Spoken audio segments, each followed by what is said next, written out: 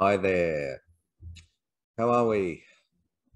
So this is the 20th Symposium on Indigenous Music and Dance, and I am Aaron Corn from the National Recording Project for Indigenous Performance in Australia and the University of Melbourne.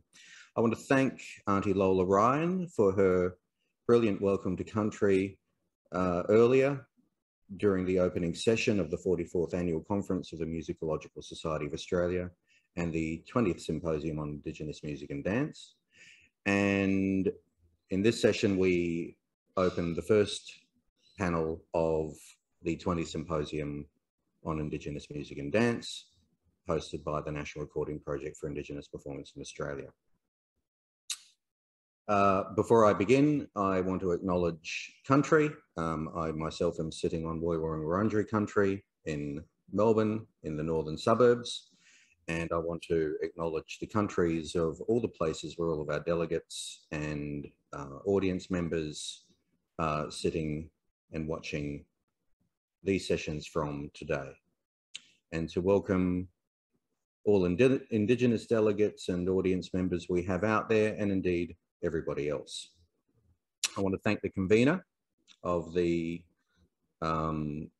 44th Annual Conference of the Musicological Society of Australia, Michael Hooper at the University of New South Wales, for partnering with us in hosting this event, and also the national executive members, other than Michael and myself, and the national committee members of the Musicological Society of Australia for their ongoing support of everything that we do.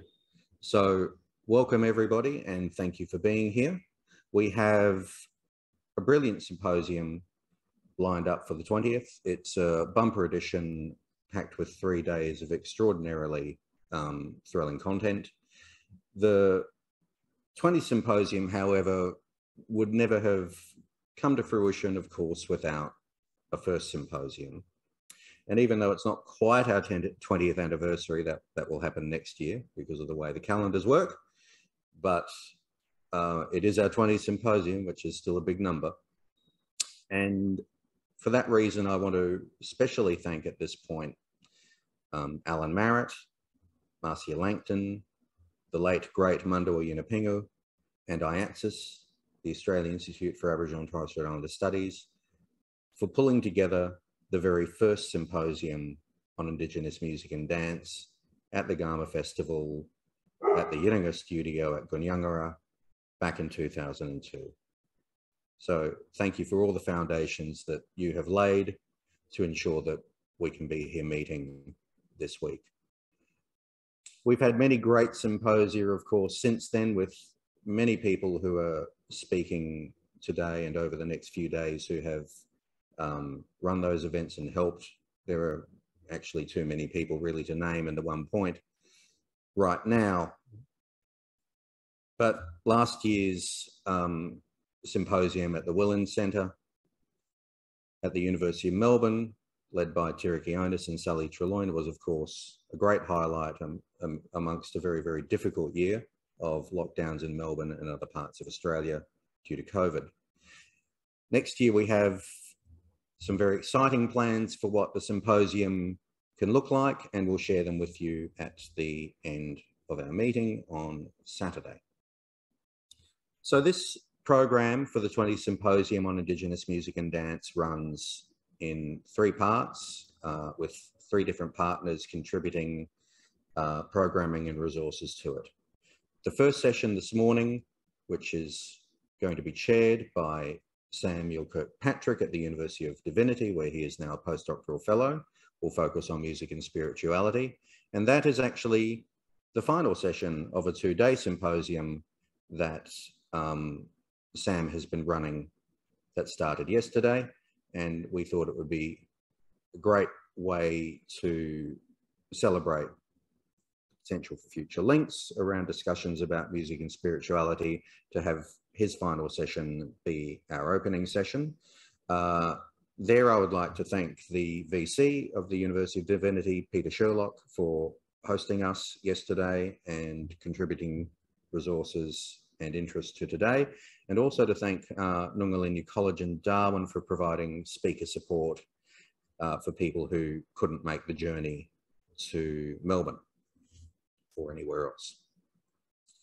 core national recording project for Indigenous Performance Australia sessions and programming will kick off after lunch this afternoon and run all the way through to the first session on Saturday morning.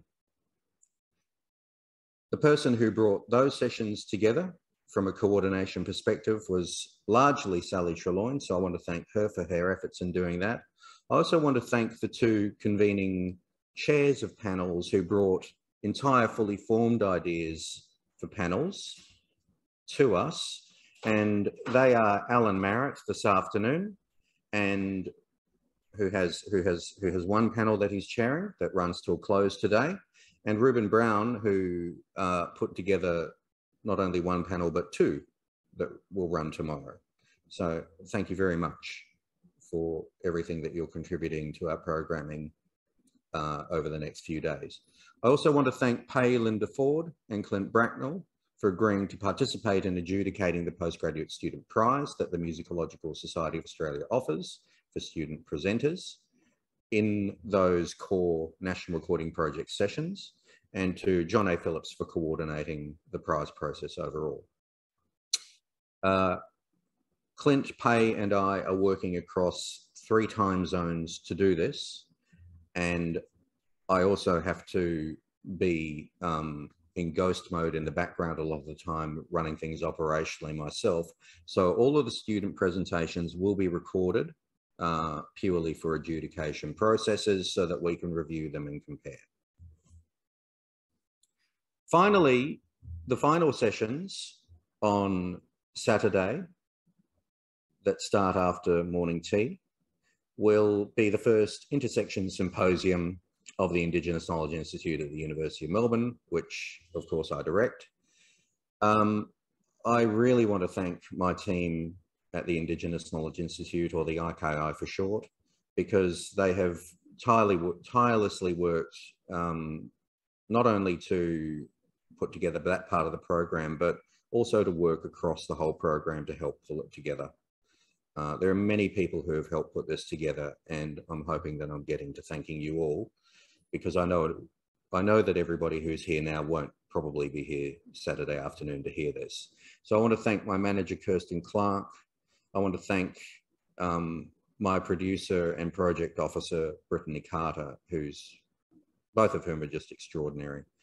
Our Director of Research Capability, Michael Sean Fletcher, and my research associate, Anthea Skinner, who very cleverly has just been awarded a Mackenzie Fellowship, so she can commence a postdoctoral fellowship in the VCA at the University of Melbourne. Congratulations. I also want to thank the leadership of the University of Melbourne for its support for the IKI. There are many people who support us in the university, which is brilliant, but in particular, our Vice-Chancellor, Duncan Maskell, and Associate Provost, Marcia Langton. Finally, for that final day, I should thank Anunguku Arts, known as Ku Arts for short, in Adelaide, for providing speaker support on that Saturday. And finally, to our partners at Odstage, who are helping us shape the look of sessions as we go through the days. I will be listening to as many presentations as I possibly can, often in the background as I'm doing operational things to keep the program moving along. And I'll apologise in advance if I seem to be absent over Zoom while attending those sessions, but I'm not. I am there, but sometimes I won't be able to respond because I'm running things in the background, and sometimes I won't be on my personal link. I'll be on some kind of production Zoom link. But thank you all for being here. I hope you have a great few days ahead. Our speakers are as brilliant as they have ever been. Maybe more so, I don't know. We'll see how we go. But there are many of them. We're speaking from all parts of the country. I think probably the furthest place from me where people are speaking from, other than overseas speakers, which we do have on Saturday, I think, within Australia would probably be in the Kimberley. but we have people in Darwin, we have people in Arnhem Land, we have people like Wanta at Lajamanu, we have people in Adelaide, we have people from a lot of different places. And of course, you know, people like Clint and Perth as well. So thank you very, very much for being here. I really look forward to hopefully being able to see people and talk to you over the next few days. And now to chair the first session of the 20th Symposium on Indigenous Music and Dance, I'm going to hand over to Sam Curkpatrick. Thank you. Thanks very much, Aaron. And I have to say, congratulations on your efforts over the past 20 years. An amazing amount of work that you've put into forming this network and some wonderful events that personally, at least over the last 10 years, I've gained a lot from. I'd like to acknowledge that I'm also here on the lands of the Wiradjuri Woiwurrung people, and I hope that our understanding and connections continue to grow into the future as we learn to sit and listen and work together.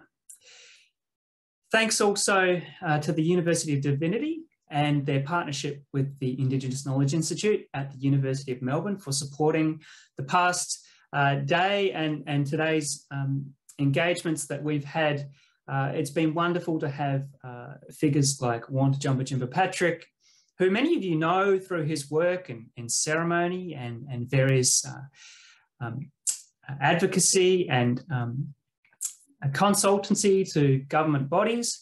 But many of you may not know that Wanta is a highly sought after teacher of Indigenous Christian leaders across the country. And so it was wonderful to gather many leaders from right across Australia involved in Christian and spiritual leadership to learn with Wanta yesterday. On that note, I'd like to bring Wanta Jampijinpa Patrick here. It's wonderful that we can have you linked up in person. Unfortunately, travel plans fell through with the lockdown in Lajamanu. We're glad that you and your family are healthy. For those of you who don't know, Wanta is a Warlpiri elder and director of the Milpiri Festival in Lajamanu. He's led numerous research projects on Warlpiri song, epistemology, education, the repatriation of archival records and youth engagement. Wanta has provided policy advice on Indigenous law, education and youth matters to government and industry bodies, including the Australian Government's Indigenous Voice National Co-Design Group. This morning, Wanta would like to share with us an intriguing story about cooking the kangaroo. And if anything, I think this is a brilliant way to open our symposium and touching on themes of responsibility, connection, and being nourished. I think themes that we might all agree cut across our work in many ways. Wanta, wonderful to have you. We're looking forward to what you have to share. Over to you.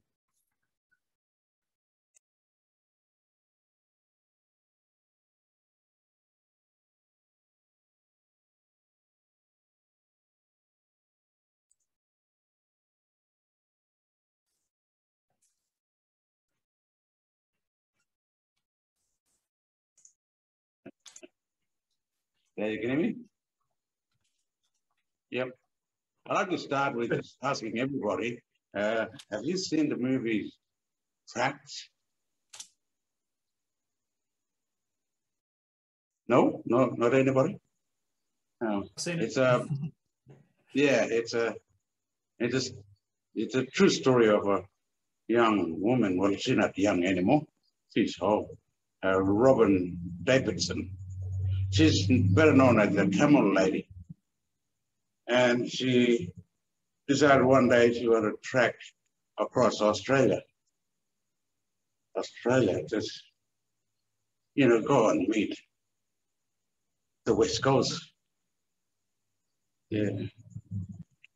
But then he met an old fella, old Gilby, Mahano person, from Annabella. Recording in progress. From Annabella, and yeah, one of the scenes from that movie is she found a dead kangaroo all she wanted to do is cut the kangaroo and eat them. Yeah. The old fellow wasn't around, but you know, as soon as she started talking, the old fellow appeared and said, "No, no, you can't touch the kangaroo." Yeah. Had a language difficulty trying to get across, but some Robin knows that she understood what he was trying to do, to stop her from cutting up the kangaroo.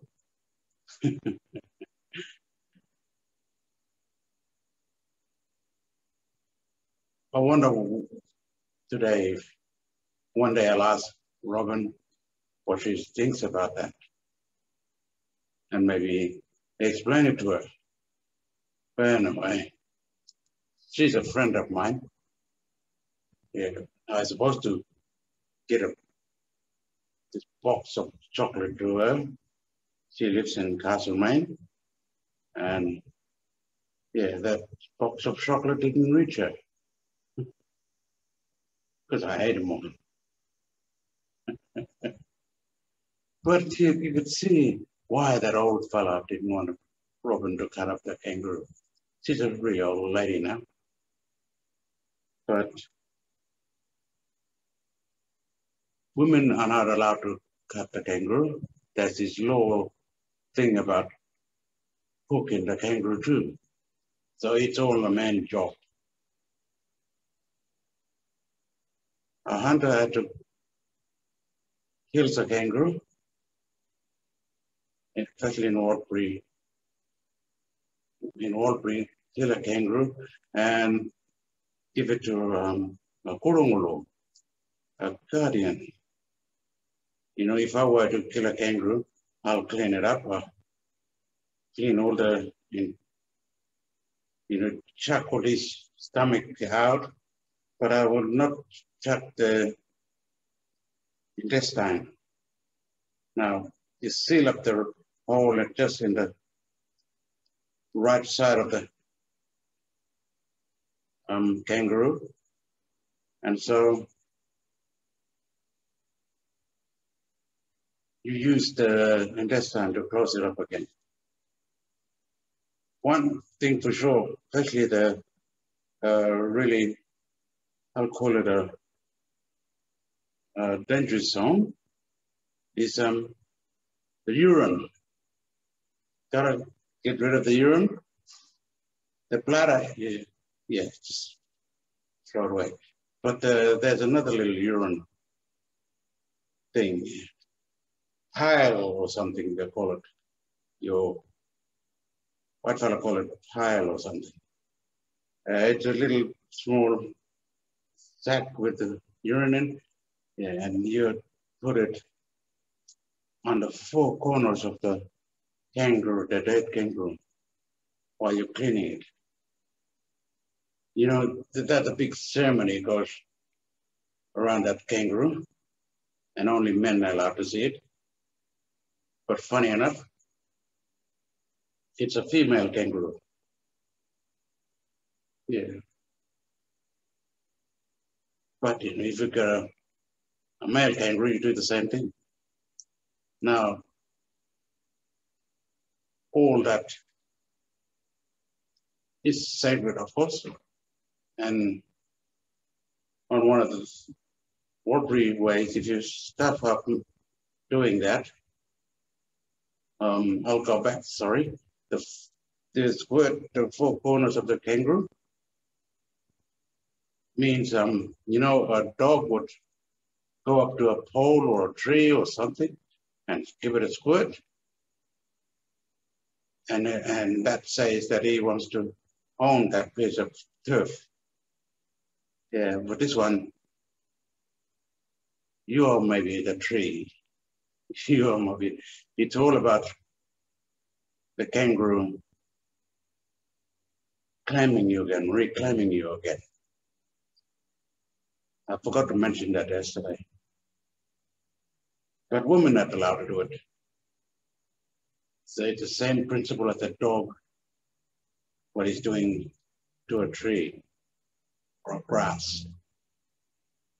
I always wondered what was that, why we're doing all this. But when I initiated, I soon learned that's all about country. Yeah.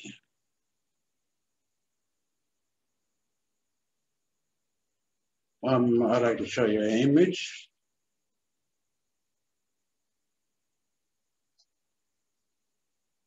I don't know if you can see it.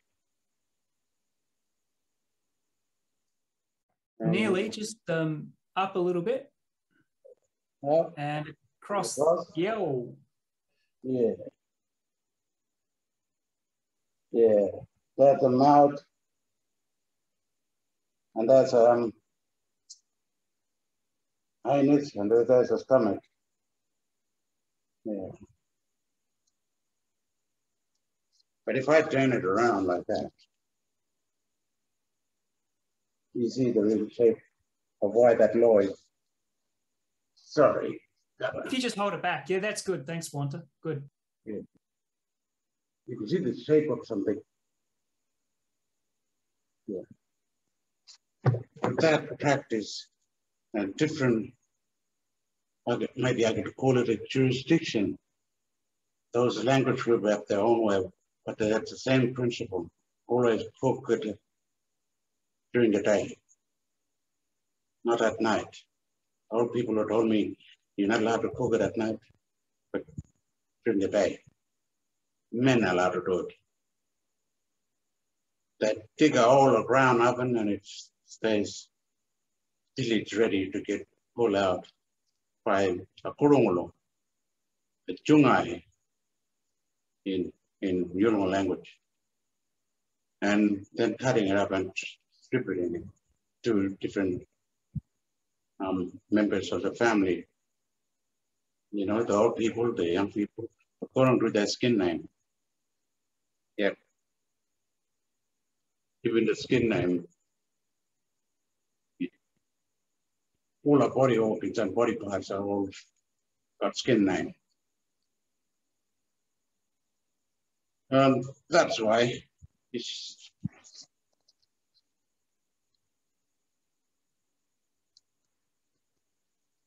that is why that law is there.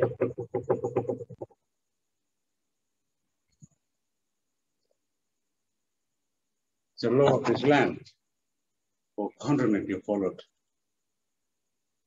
In order you make a mistake, you're allowed to go away till you get it right.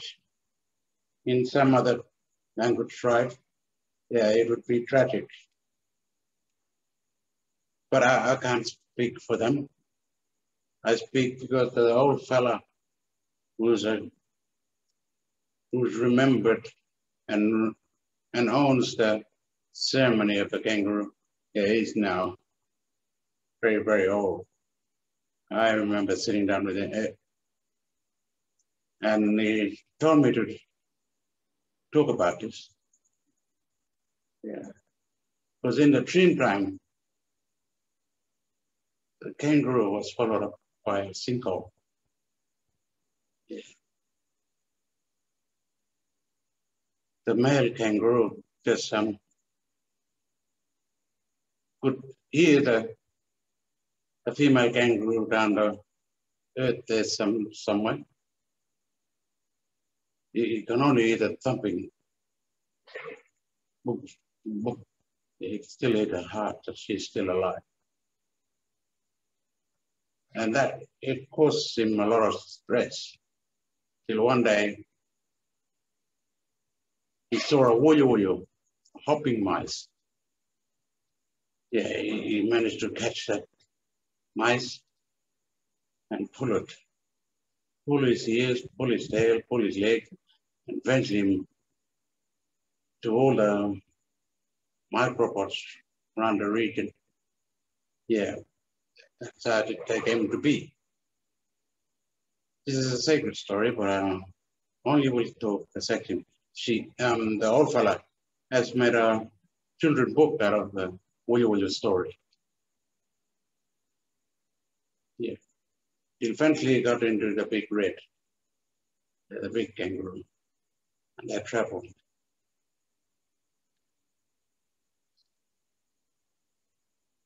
That is why the cooking of the kangaroo, the cutting and preparing, all that, they all represent the law of this country. Just can go, you know, some white fellow will just shoot, cut it up, skin it. Oh. That's no in our society.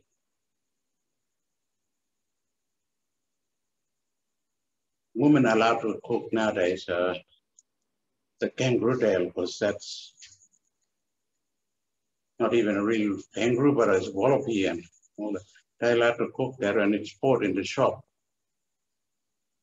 But when you're hunting the real thing, they're prepared to make everyone happy,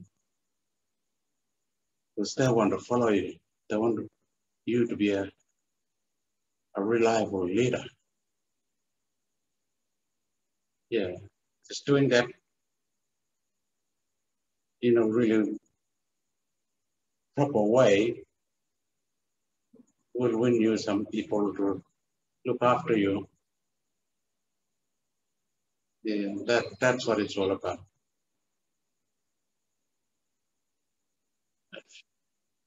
The sky is the emu. The earth is a female kangaroo. Now you can see the real story of the coat of arms. I'll get Sam to somehow put that image up there.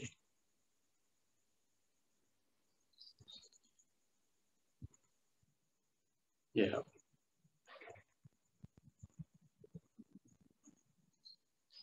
The star, the morning star.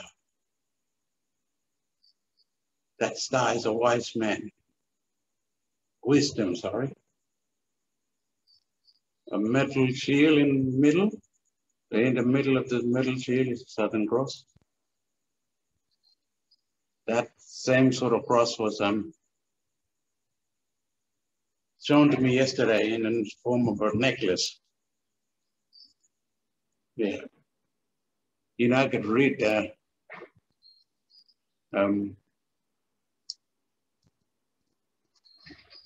position of that star is after the wet season. So it's a season thing too. You got the kangaroo, which represents its continent. You got the emu that represents the sky. All that is in the songline. Songlines that is now disappearing, sadly. But there's more interest amongst young people that want to learn this way. They wanted to go more hunting. We're trying to tell them not to overshoot kangaroos. 1 or 2 is the limit. Yeah, I remember a Chapangati went and wanted to impress his family. He shot 6 or 8 of them. Her mother, she's a kangaroo clan, she started crying and told his son, you shouldn't have done that. 2 is the limit, not 6 or 8. But that's why it's important. Because he's got that Wanta Jampijinpa story as well. I'll just get the drawing back and show you. If I can find it again.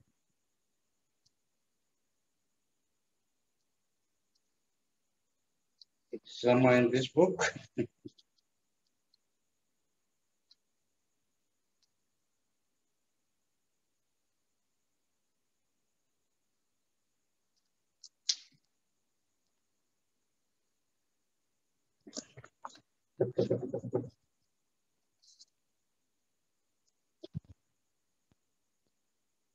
Somewhere in the east, there's a mouth. Somewhere in the west, there's an anus. Somewhere it's a stomach. two stomachs, they call it. But then again, I can't speak about Danangu people's country. But just saying it, Uluru is the stomach or the heart. The Kataduda is another stomach. So knowledge is learned and put in through two of them stomachs, the brain and the stomach, is to nourish you with knowledge. Same way as when we eat the food. And that's why cutting it up and keeping it right to people's skin name in a world-free society is it's always been that law. I hope you understand. Wanta, that's given us lots of food for thought for both of our stomachs. Being reclaimed by the country, I think this is a really important thing that we can all start to think about. And I really want to thank you for your encouragement for all of us to listen and learn to read the country in a new way through songs. And feed on Aaron, yeah. Feed on the knowledge of this country. That's it. Aaron, would you like to say anything while we've got Wanta here? Wanta, I just wanted to say what a joy it was to hear you talk again and see you on the screen, if not in person. And to thank you for your generosity now and over the years for sharing what you know. I think you're very clearly one of the most important teachers that we have in this country. And your generosity in teaching us about the law of this continent is, it's invaluable. It really is. So thank you very much. And it's so great to see you again. Thank you. Thank you, Aaron. Thank you, Sam. Thanks, Wanta. I'd like to introduce some of my good friends now, and we're going to be sharing a little bit about a collaboration between the Australian Art Orchestra and some Yolŋu musicians from Nguko, Daniel and David Wilfred. As they're coming on the screen, let me just introduce them. I'd like to introduce, first of all, Peter Knight. Peter Knight is the artistic director of the Australian Art Orchestra. He's a trumpeter, a sound artist, a composer, and since he's taken over the reins with the Art Orchestra, he's initiated a whole heap of wonderful collaborations across many cultures, but especially a really interesting opportunity for young music graduates to get together with Indigenous musicians at what is known as the Creative Music Intensive. And that's been a really important, I think, initiative in this country for many, I think 7 or 8 years now. So there must have been perhaps 150 students go through this and had the chance to spend 2 weeks learning about Manakai and other musical traditions with Daniel and David Wilfred. So Peter, well done on that. Also on the screen, we have Aviva Endean. Aviva is a clarinetist. She's just finishing up with a fellowship. What was that fellowship that you've just finished up in Sydney, Aviva? It was a good achievement. I'm actually still here. I'm at the P. Glenville Hicks House in Paddington here. Yeah. Wonderful. And Aviva is a musician with the Australian Art Orchestra too. Daniel and David Wilfred have also been musicians engaged with Australian Art Orchestra over 15 years now. They're both ceremonial leaders, Daniel Wagaluk and David Rittangu from Nguko in southeast Arnhem Land. Daniel, last 2 years ago, was the Northern Territory Government Indigenous Artist Fellow. And both of them have travelled widely internationally to festivals like the London Jazz Festival. They've taught at Cambridge University, the Hong Kong Academy of Performing Arts, and recorded many albums and concerts with musicians across this country.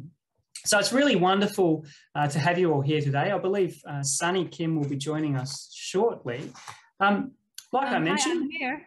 Oh, she's there. Fantastic. Yeah, I'm on the land of Gurnai Kunai people up on Mount Hotham, and it's raining quite heavily here, and so unfortunately I'll only be audio today, but I am here. Wonderful to have you. Sunny is still up at the Creative Music Intensive, doing some teaching and rehearsals. She's a vocalist, an improviser and a composer, but also a lecturer at Melbourne University as well. Well, there's been 15 years of collaboration between Wagaluk singers and the Australian Art Orchestra. And across that time, a guiding narrative that shaped what has happened has been that of Raki, string. We're going to explore a little bit about Raki today and how it shapes our relationships and the ways we sit together and listen to one another. But just to introduce this and get us warmed up, I'd like to begin with a video that shows some snippets of one of the most recent projects, Hand to Earth. This has been performed at festivals across Australia over the last 2 or 3 years, and only a month ago released an album, which we'll hear about shortly. If we could pop that video up, that would be fantastic. Make me happy, make me feel good when I play the music from the orchestra.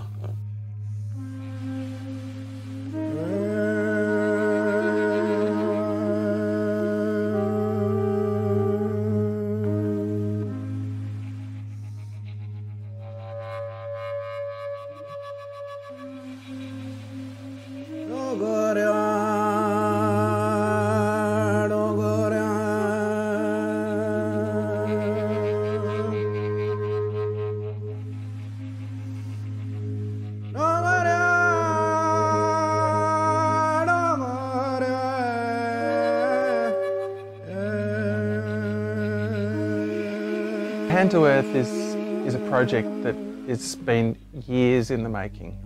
The Australian Art Orchestra has been travelling to Nuka, to Southeast Arnhem Land, travelling to Korea, building friendships, building associations.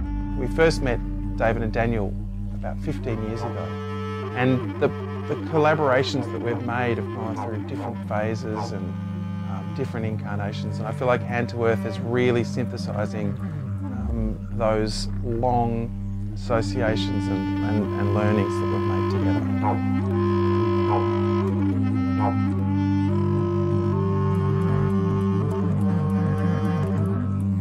And then when we all together and we sing, and I follow him, you follow me. I start my ditch and you come behind my back, follow me. Songline and the Raki pull, two things. It can pull you or it can touch you. You're not singing from your head, you're singing from your heart.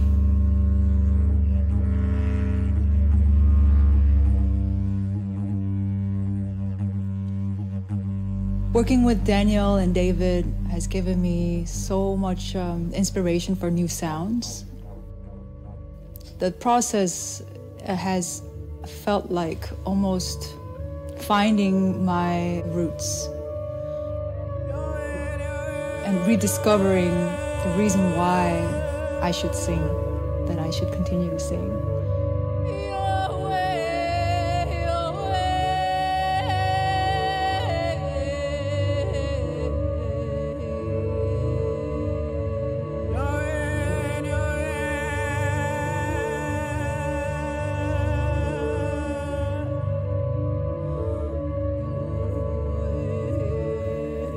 Raki looked like my long big bush string, pulling everybody, making everybody together, one big family.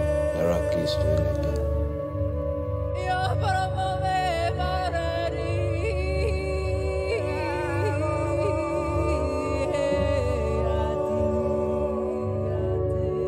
If you go up in my place and you see we sing a manikai, and you can see everybody. The Raki pull everybody together, and you can see one big family. It's still the same when I come up the stage. It's still the same.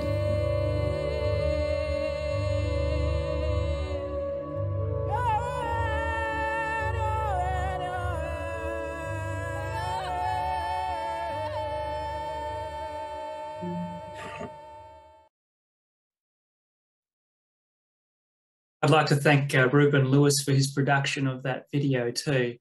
And I'm always struck by the intimacy of this collaboration, the relationships between the participants really come across. So we'd like to explore a bit of that now. But Daniel, I wonder if you'd like to share with us for a little bit around Raki. What is Raki and why is it important?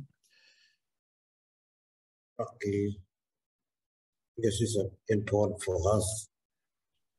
And we like to share with Raki on the songline. When they had a funeral or someone passed away, we have to share that. We have to keep that Raki. That's our way to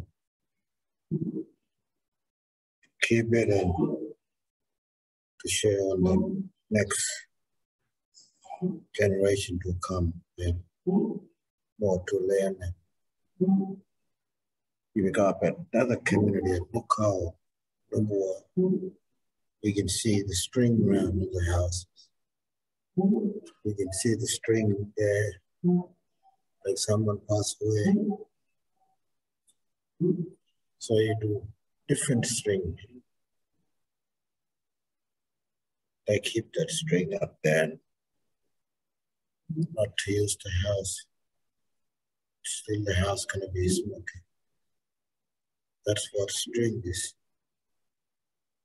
And pull everybody there and to share their knowledge and what they learn about on the songline, like what they learn about dancing or didgeridoo playing.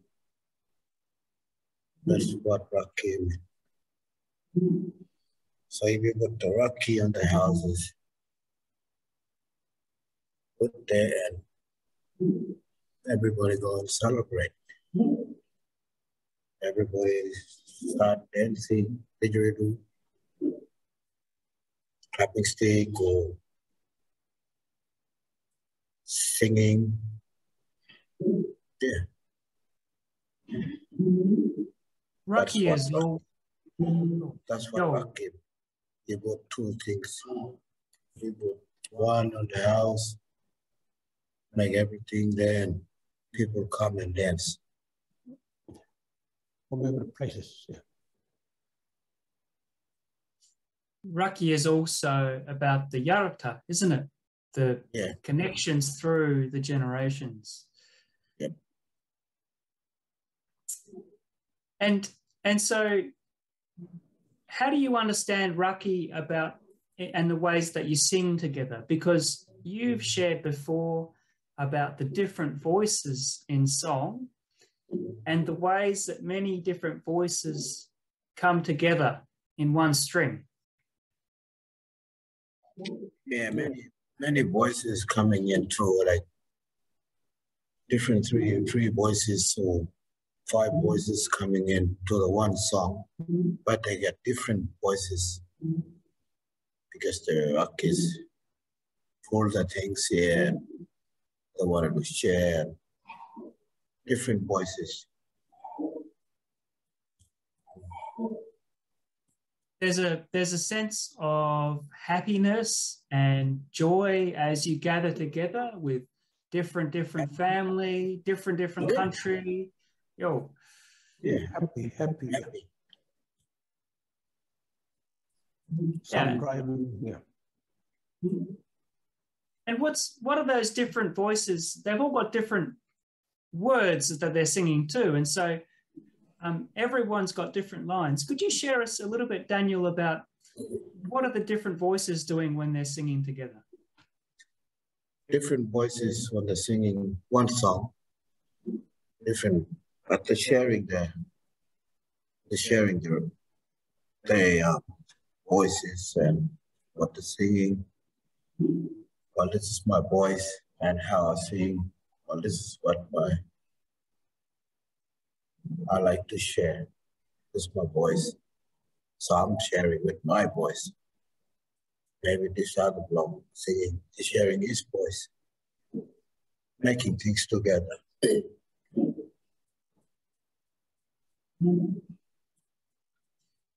Yeah. Sonny and Peter, you've developed a close relationship with David and Daniel over many years now. Can you tell us a little bit about how this particular collaboration, Hand to Earth, came about? Peter, go ahead. Yeah. I'm waiting for Sonny and Sonny's waiting for me. Well, Sonny, do you want to say something?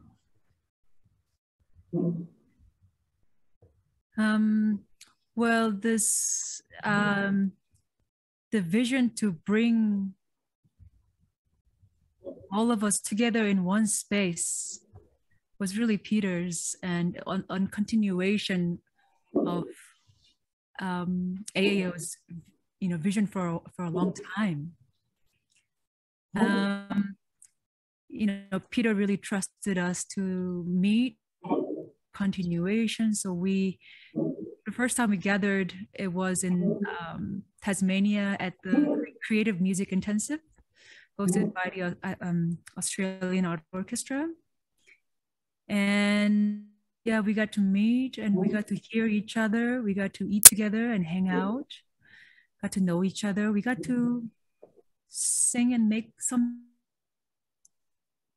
but it took time. So the next year we were invited again, and the following year, and for us to really feel like we got to know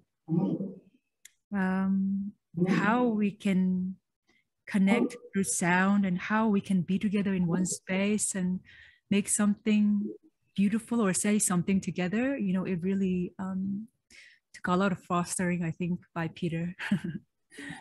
And I have to also acknowledge that, I came into the art orchestra around 8 years ago or so now, and there'd been a lot of incredible work by art orchestra members before me, David and Daniel, and other community in Nuka, and Paul Grabowski, the founding artistic director of the Australian Art Orchestra's commitment to building relationships and to creating a space for collaboration to happen has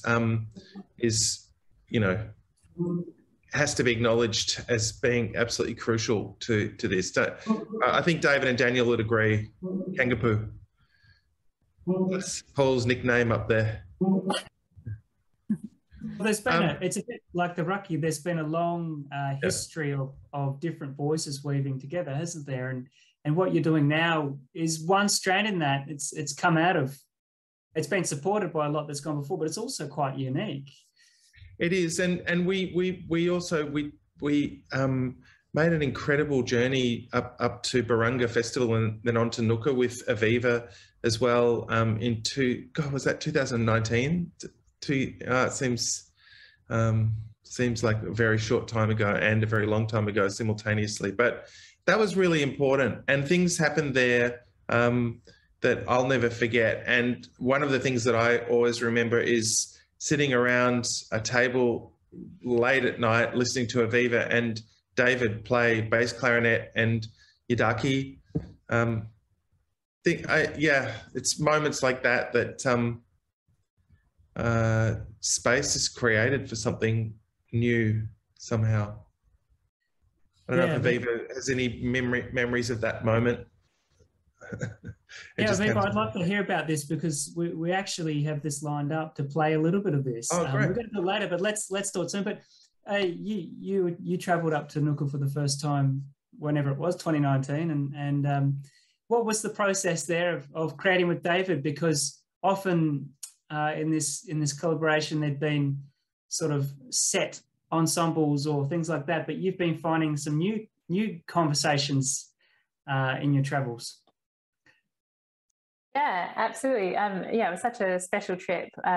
I think, just for fact checking, I think it was 2018. So it's been going a little longer. But it was such an amazing journey. We played that festival, and then we were, invited into the community in Nuka. And even though, Daniel actually wasn't able to be there with us for quite a lot of the time, he had other work on. But David and Dorian and a bunch of other wonderful people really made us feel welcome there. And we shared a lot of time just sharing meals, going and sitting near the river and getting to know what it's like to be there. And yeah, there were just some really beautiful, spontaneous moments, after a meal, sitting outside. I remember particularly one night, it was this beautiful evening, and we just started playing, and we didn't talk about what song we would play or even a story. And I feel like there was a sort of spaciousness to our playing on that particular evening, which felt like something new. Possibly not having an audience there, but also having Pete's family and Sonny's family there, kind of listening, being part of the conversation. And it was sort of a beautiful opportunity to just let those collaborations and those relationships just kind of go somewhere else and just follow wherever they took us. And it felt like a new way of playing, where we were really, I guess we called it following the music. And we were just listening to each other and really leaning into each other's sounds and pushing each other, I suppose, very gently to try things we hadn't done before. I certainly felt like I found new ways of playing, new sounds on that night, and new ways of connecting through sound. And it was a really, really special night that we've been able to kind of then continue those collaborations through Hand to Earth. Particularly playing with David that time. I think it was the first time I'd played with David without Daniel.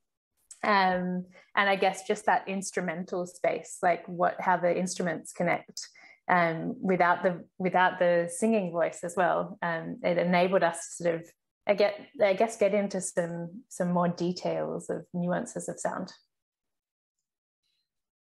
Yeah, I wonder if we might listen to a bit of this now. This is taken from the Hand to Earth album, and it'll give you a sense of what Aviva's talking about. And then maybe David will listen to this, and maybe you can tell us a little bit about how you were thinking when you were recording with Aviva.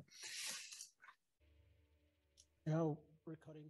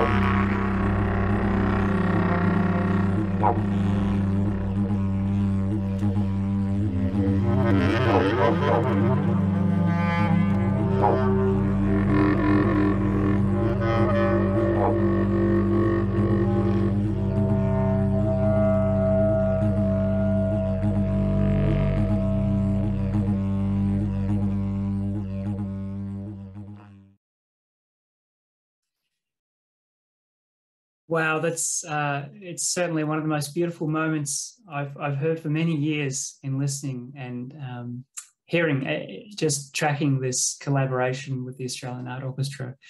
David, there was no bilma there, no clapsticks. How does that give you more space to be free and improvise and follow the music?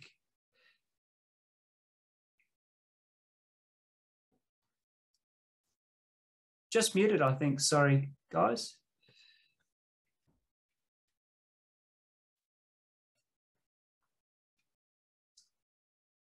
Is Liam there? He's able to unmute.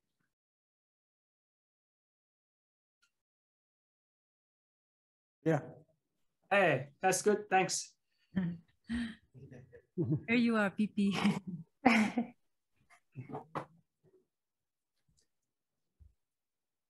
David, how does that, do you remember working with Aviva and what were you thinking when we were playing with her?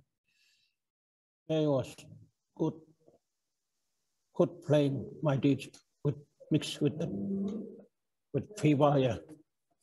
Playing, yeah. We have fun and fever playing, yeah. And it's really good, yeah. Really, really good playing fever. My ditch. Mix it up with that when I was playing. Yeah.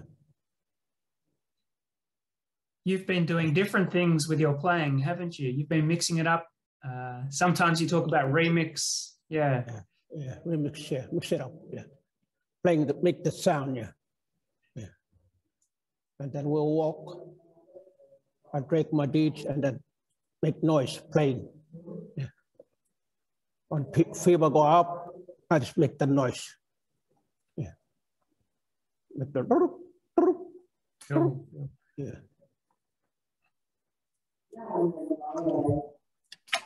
When you're listening to Aviva play, David, what are you hearing? What do you hear in her music?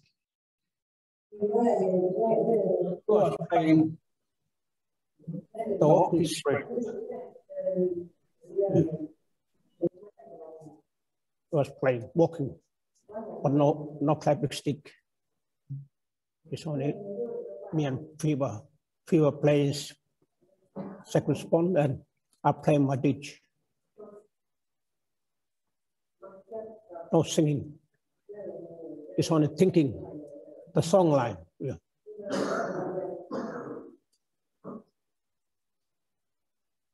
You're hearing the song lines in your head, but you're actually using them in a different way, aren't you? Yeah, different way, yeah. Cool. Daniel, we've talked recently about this sitting down together, and you've said that you're not trying to build a bridge across cultures. What happens is that as we sit together, who we are comes out of our relationship with one another. We're talking about right pity, yeah? Right pity. Sorry, Daniel, we can't hear you either. What now? You don't listen, yeah. Press it, right.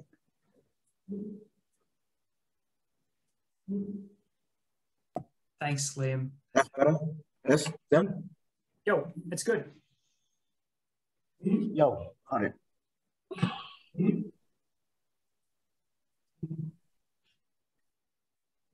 Right, Betty, important for this, knowing how to play together, eh? Yep, to play together and to share and listening. while you're listening story or from the family or friends. Yeah. You're getting more knowledge. You're getting more knowledge from the other bloke, the other people. Yeah. It's telling you to respect and don't doing any no good stuff or bad stuff. You have to respect on that. What you've been learned. That's you gotta be responsible for. Right?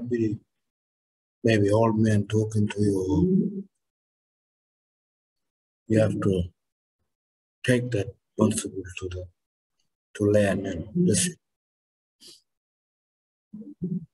Like you become a songman or you're doing your job, working. And Balanda, white people like to respect the everyday people. So we like you respect or respect what we gather up and playing or making new things, singing or making song. We have to respect for that.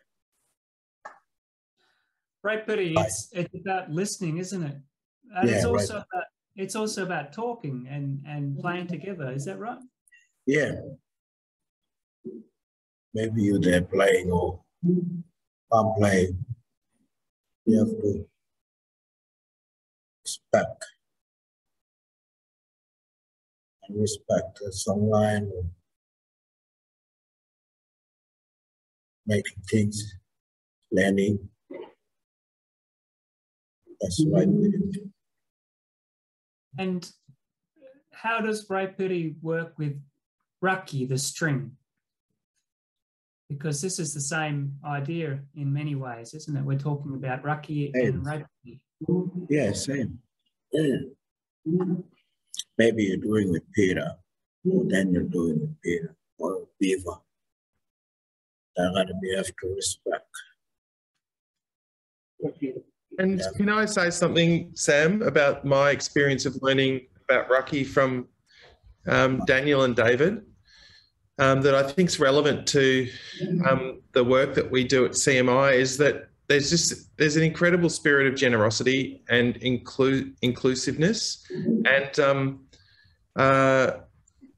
so when Daniel is teaching us about Raki, it's not like it's something we're learning from a distance or some kind of theoretical thing. It's actually a process that we're being included in. So it's really an action. And I think that has been really transformative for people who've had the opportunity to come to CMI and other people as well who've connected with David and Daniel through the art orchestra. It's been a really transformative process because people feel a part of this action. Does that make sense to you, Daniel? That we're all part of it. We're all everybody who's there is drawn together by the Raki, and it's not like learning from a distance. It's being inside.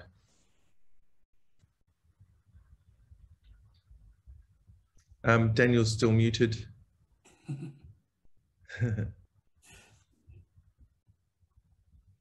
That's where that Raki. Does that make sense to you, Wawa? Yeah, that makes sense with me. And so when you meet all the people at CMI, we make a story together. Yeah, we're making story. Mm. You're making your own life and you're making your new story. But we have to keep that old story. That's the main one. That's the old story. But we're making new story. And the new story is connecting with the old story, yeah? Yes. Yeah. Yeah, that's what we're doing. That's a profound thing. That's been a profound thing for me to experience. I don't know about Aviva and Sunny, but at least for me, just personally, it's been very profound. interesting experience with the Two Birds song. Very much, that's what's happening there, isn't it? I think, Sunny, do you want to tell us a little bit how that's come about? Because your song's been woven into Daniel's like this as well. Yes. So it really came about because of this question that was raised, you know, in various discussions at CMI, and that the question, you know, was that is it okay for to you know, to make music with, you know, our others, cultural others? Is it okay to do that? And it was a little bit, at the time, you know, I felt quite shocked by it. I felt very, very puzzled by it, because to me, you know, meeting our others through music, you know, it has been such a profound part of why I improvise and why I sing, you know. And so I wanted to sit with that question with Daniel, but I didn't really know how to like articulate it. But yeah, sitting down, and we started actually talking about the earth, you know, and our love for the earth, our love for country, our love for the creatures and people and different animals and spirits, and, you know, how we needed to really connect with and to perhaps nurture, you know, and give back what we are given. And as we were sort of wrapping up the conversation and, you know, about to go back to everyone else, Daniel said, "Oh, Sunny, I hear a song. Sing along with me." And then he sang Guguk song. It was a very beautiful song. I didn't know at the time what it meant, but he told me later what it meant. And you know, so it really, it was connecting, you know, with him and finding a common ground, coming together, and with my own experiences of how I've come to really fall in love and to respect and connect with the earth, and how, you know, through his generational and ancestral memories and through his living, he has really embodied that, like the coming together of those strings that gave birth to that song, you know. And then as we sing the song, we fly together.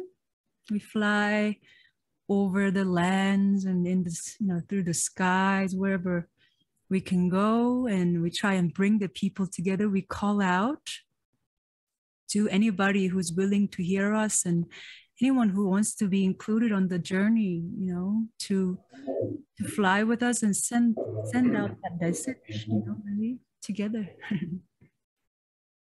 That's wonderful. Daniel, this is a story, a Manakai story of two birds meeting, isn't it? Yeah, two songs, two birds sharing together.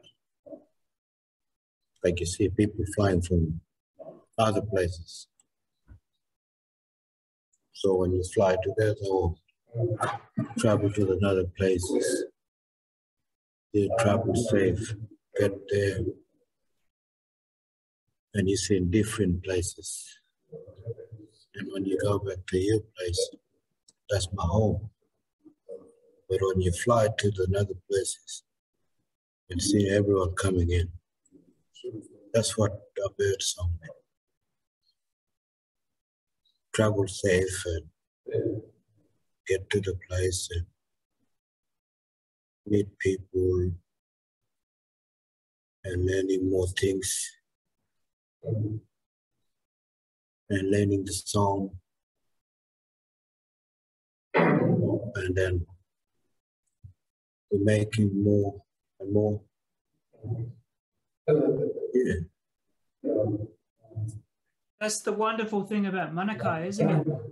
That many different birds and different songs and countries are coming together to the one ground, isn't it? Yeah, that's the one ground. Yep, that's the one. I'm going to play a little bit of this, if you like. This is just the end of this, and this is two birds. Daniel, is Guguk, the Wagalak bird here? Yo.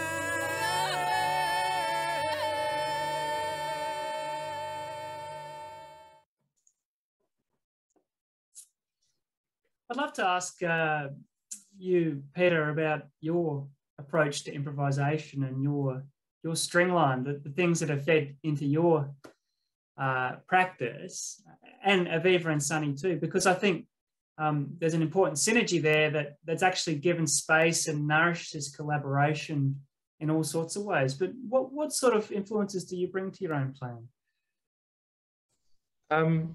Well, lots of different influences, but I guess in that instance, I'm kind of using a lot of electronics and live processing of my sound, and I use a lot of delays. I've got a particular way of using delays in my sound, and I guess the precedents for that really are my primary influence is John Hassell, who's a great American trumpet player and composer who passed away recently.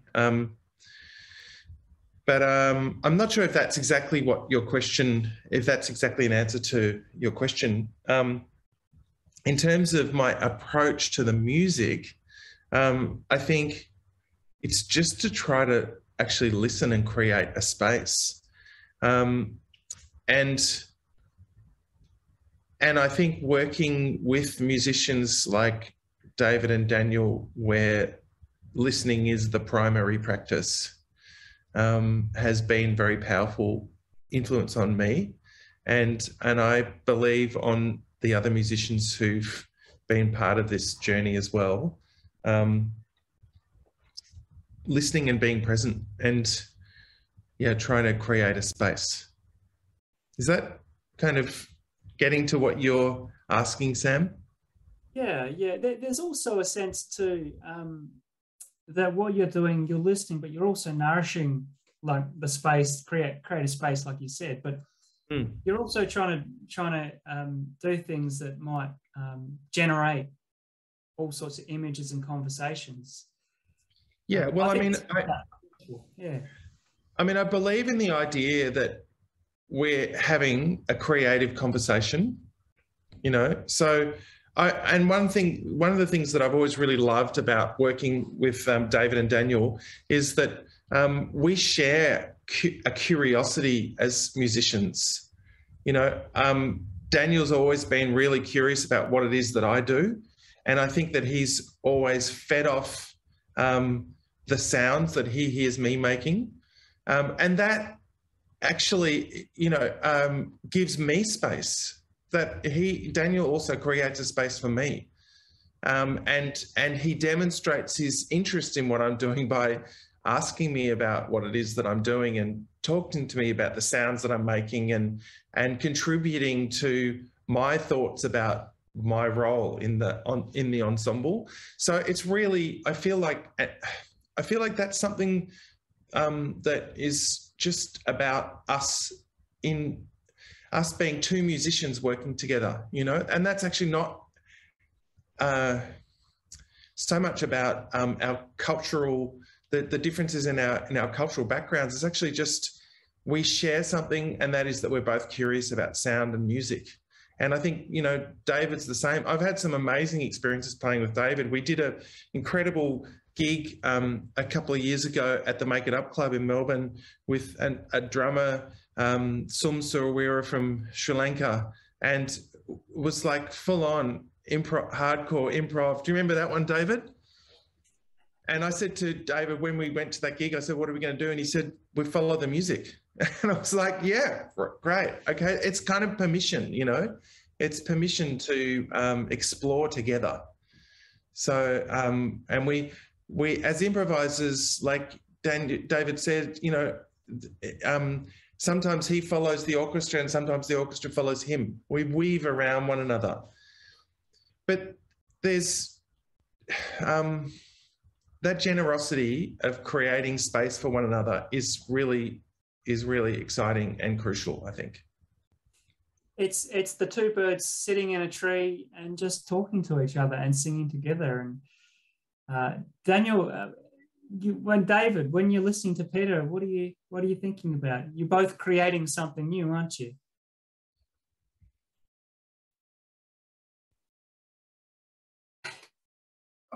Yeah, we're making some. Make some speech, music, listening to bird, two birds singing. I think this comes back to Raipiri, because these guys are also sitting, listening to respect you, but also to hear the voices that are coming through your own practice and your own history that comes to your music. Aviva, you've thought a lot about improvisation and why improvisation is important for relationships and interaction. What's your take on all of this? Thanks, Sam. Yeah, I was just thinking as I was listening to that, kind of I suppose something that we all share, all five of us and the art orchestra more broadly, is, I guess, kind of an interest in sounds and like where sounds can take us. I think, you know, in some way or another, we will perhaps identify with thinking about our sound as like having an experimental quality. Like this sort of, when I'm playing with Hand to Earth, when I'm playing with each of these musicians, like they're letting me find new ways of finding new sounds in my playing and offering them to each other, and that might inspire a different story or a different song. Like I remember this beautiful moment actually when we were in Canberra and we hadn't seen each other for a really long time, and Peter and I started playing, and I was experimenting with this new tube that I'd found and seeing what kinds of sounds I could get out of it. And you know, after a few minutes, Daniel just came in with this new song that I'd never heard before, and it was so beautiful. And it was kind of like out of that that searching and kind of connection, you know, we inspire each other to go to new places. And I think that that's something that's really wonderful about being improvisers, that we don't always have a fixed idea of where we're going, but we're kind of bringing with us, you know, everything that we've done before, but everything that, you know, all through history, everyone has brought with them, you know, from their practices with their instrument, but also, you know, whether you want to say it's Western art music or jazz or whatever it is, it's kind of like all in there. And I think that that's something I started thinking about when Daniel first taught me about this concept of Raki. I really felt like we were just, you know, part of this lineage, and we're bringing with us the tools that we might have learned through different traditions, but it's our responsibility to kind of keep, you know, winding that and keep exploring where it can go, so that it kind of has a future that's always going to be connected to that past. And I certainly feel like that, like with my personal practice, instrumental practice, there's of course the importance of having learnt the tradition and understanding what's been done with that instrument before, and maybe that's what you're talking about with inspiration, you know, cultural inspirations that we each bring with us, but then kind of just pushing it that little bit, just kind of going, where else can this go, and how is that going to connect in new ways with each other? And that song that we kind of discovered together, or that came into being together in Canberra, that ended up being recorded for the record, and it's Nungryu, right? Wawa? Mm. Yeah. So. Yeah. How come that song came out from those sounds? Do you remember that moment?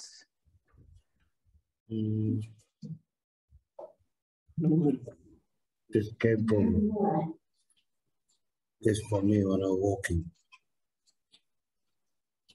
walking and listening. many stuff, but something comes in the songline, and that's what nobody knows. Pointing with there. Just come up from nowhere.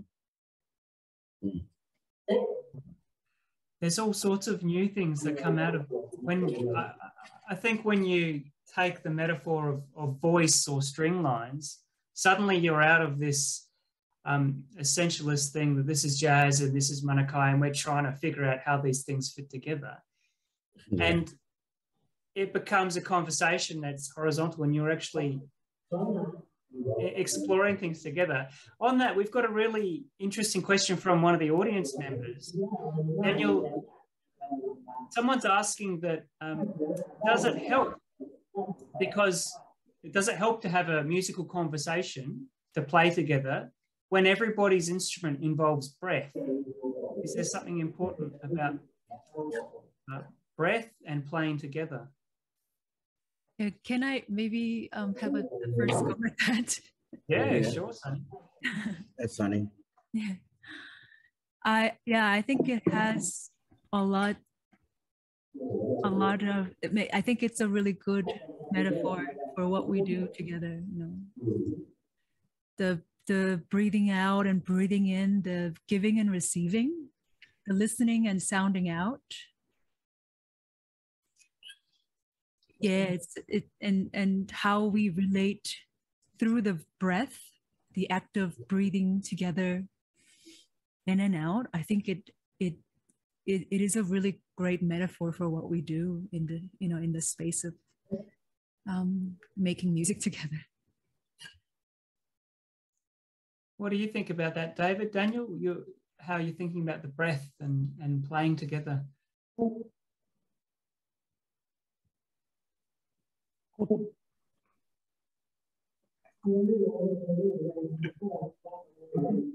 Yes.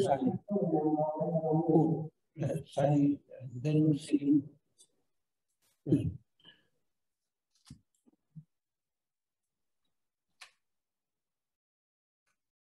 Daniel, have you got any thoughts? No, all good. Yeah. Oh, good. Look, we're going to have to finish up in 1 minute, but just here's an interesting question that someone puts to us. You're thinking about music differently. Obviously, we've been talking about the ways that you're thinking about music. You're thinking about collaborating, voice. Is the word music even too restrictive for what you're doing? Yep. Music. What you do? Like singing. Yeah.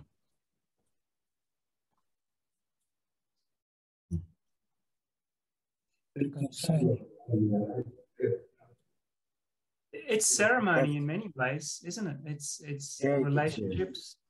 Many songwriters, many people singing. Maybe one song there, another song there. We can see that song. But one song from war, one song from Root Island. Yeah. Song from Ireland. Yeah. Some song come from Ireland. Yeah. Yeah. That's wonderful, David. Anyone else want to add anything final there on that interesting question? Yes, question. About music and whether the word music is too restrictive. Yeah. I don't think it is actually. I think the word music can encompass a lot. But that is actually a very big question. I bet Aviva's got something kind of cooking away there. I think it's a really wonderful question. Yeah. But I think I feel similarly to Pete in that I think music is everything already, and it always is. But I mean, certainly in this conversation that we're having together, it's more than the sounds that we make together. It's about, I've got new family now, and so much new knowledge, and the connections, like the sharing of ideas, the sharing of food and time and space, and the sounds that we make together, what we might call the music, is sort of one part of that relationship, I suppose. That's the thing that we share through a recording or through a concert, but it's got much deeper roots than that, and it needs those to sustain the music. Yeah, that's wonderful. And it's not as if we're saying that everything's music in some sort of mystical, wishy-washy sense that it's hard to know what it means, but this stuff is really tangible. It's about people, families, country. It can't be separated from those tangible things either. And so maybe the right question is not so much is it more than music, but how does music, like you said, Peter, actually encompass all this as well, relationships and connection and country. And I like to think of trying to expand people's notion of what music is and can be as well. And in my own practice, I do think a bit about, at times I'm kind of trying to create a musical gesture, and at times what I'm doing with sound is not actually creating a musical gesture. But in the context of Hand to Earth and the work that we do together, it feels very much like music to me anyway. Just in my own kind of, wall of thoughts that are constantly going on. Sunny's going to say something. I want to hear what Sunny has to say if we have time. Yeah, Sunny. Oh, Sunny. I guess it really depends on how everyone defines music, but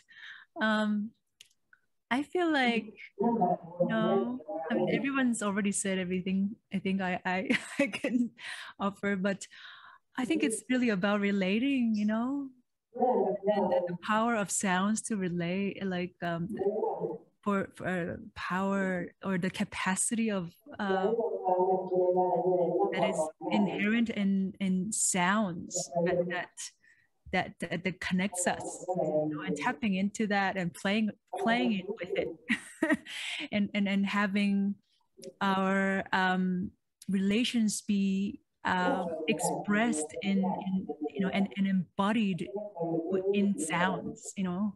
So I think, I mean, if you call that music, then I'm in it. I'm doing, yeah, I think that's yeah. That's great. Have we run out of time, Sam? We're out of time, yeah. And I want to thank you all for this conversation. I want to thank you too for involving me in this conversation over many years. It's always a delight to hear from you and to listen to your music. We had one final question: who wants to know if there's an album? There is indeed, and I'll post a link to that shortly. But look, thank you once again.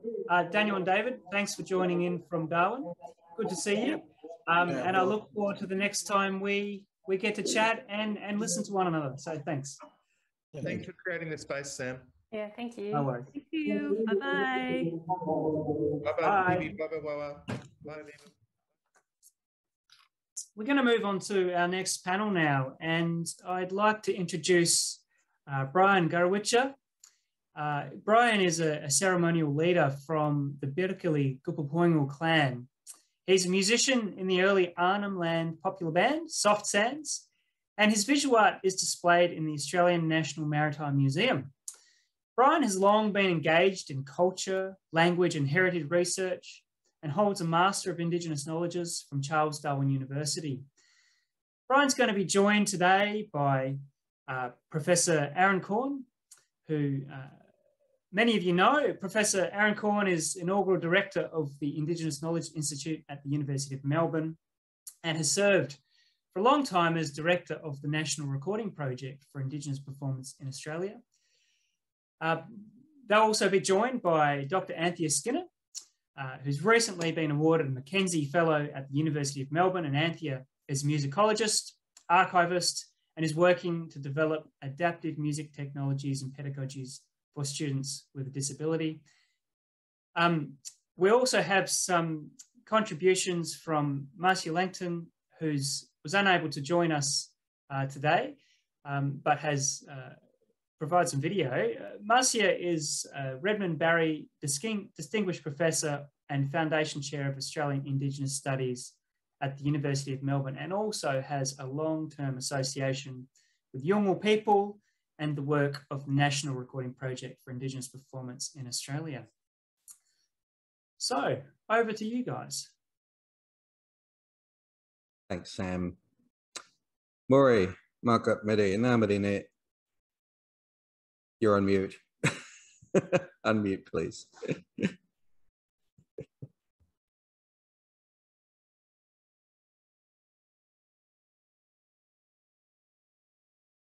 Can we get Brian unmuted, please?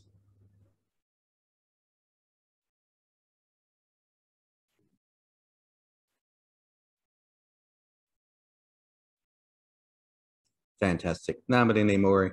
Mainmak kato. Mainmak. Mainmak Mitri. Very good. Anthea, how are you? I'm good, thank you. How are you? Good. You look very relaxed. Thank you, as always. Okay. On a comfort chair, couch. Well, look, this is a discussion that started at the Indigenous Knowledge Institute's first symposium this year, which was for the International Day of the World's Indigenous Peoples. And we're continuing a discussion that happened there, because every time we talk about this topic, we really only have time to look at a tiny, tiny sliver of what Brian and Renelle, his wife, know. And, you know, I feel that this is a conversation that, like all such conversations in this group, will go for a very long time. So thank you for joining us, Maury, and thanks for introducing us, Sam, and thanks for Anthea. We have a slideshow, which I hope we can mix with some talking heads. So I'll try and get that up in share and project. So please let me know if we're seeing this. because I can't really see both at once. Yep, I can see that. So Brian is here on screen. Renelle is there in the background and is a contributor to this ongoing project. It's important to say that Marcia's work with Yolŋu exchanges in Northeast Arnhem Land with Southeast Asian traders from Makassar and elsewhere extends from 1996. She's been working on this project from 1996 onwards and provides a lot of the foundation for our work in this space. And one of the videos that we're going to play from the Garma Festival 2005, it's also important to mention, was an outcome of a project that we did with Brian when I worked with Alan Marrett at the University of Sydney, and we found some internal funding to bring Makassar musicians and dancers to the Garma Festival that year, where Yolŋu collaborated with them in performances, and then afterwards at the Darwin Festival. We have Anthea Skinner, who is a very important scholar in a number of intersecting fields, but in this capacity is speaking from the basis of her knowledge of the Malay world. And I've introduced myself previously, so on we go. Oh, Renelle. Ngandi, namari. Yo, like you. So, just to locate everybody, we're talking about the Yolŋu cultural block, which is the pink shaded area in the northeast of Arnhem Land. It's massive and expansive. There are at least 60 clans, depending on how you define a clan and clan groupings in that part of the country.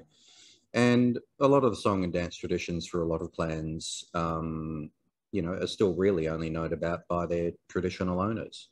I'm very fortunate because through my long work with the Gulbapongal Clan Alliance, which Brian is a senior leader from, since the mid-1990s, I've had a very long engagement with Gulbapongal music and dance and culture and law and other such things. But today we decided through conversation about these sessions that we'd talk about a very specific place, a very important place for the Birkali clan within the Gulbapongal Alliance, and that is the Wangangaraka, the root homeland, the foundation homeland called Luŋgutja.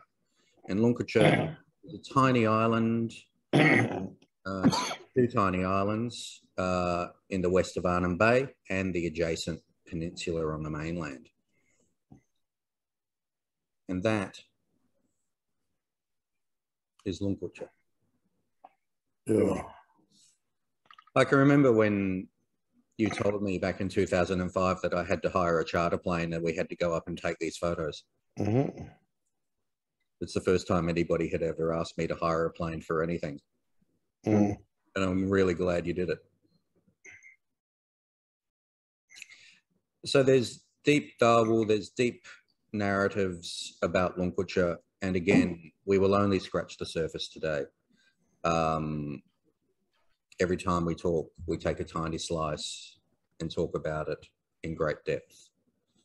So today, by no stretch of the imagination, is the whole story. It's just a tiny window into it. Now, we didn't really have time to rehearse this because of the vagaries of Zoom connectivities.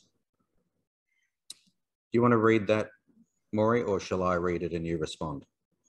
Maury is the water that surrounds the Gulbapongal homeland of Luŋgutja on western coast of Arnhem Bay.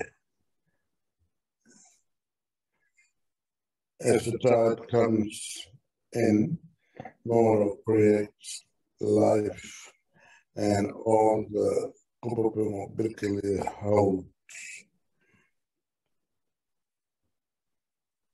Now, if we could have the audio clip that's labelled Brian 1, please, we should hear the right song to start us for Munguru, the waters that give life to Luŋgutja. Mm-hmm.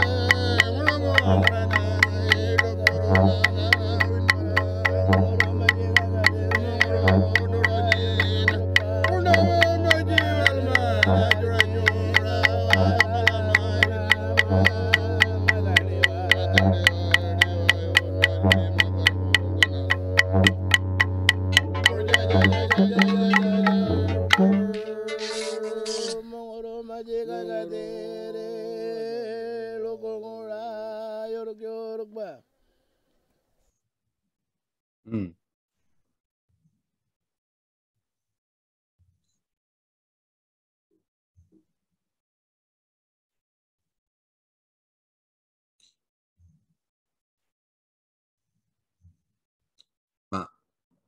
No, I was just, I thought there was that was the Hindi Bilma. Mm. I thought the next one was supposed to be Yoto Bilma. Mm. Yeah. We have those recordings, but limited time. That's right. These were recordings that Brian directed and sung as lead singer, and I produced back in 2005, and we went to not just Luŋgutja but significant Gupapongo sites to record them.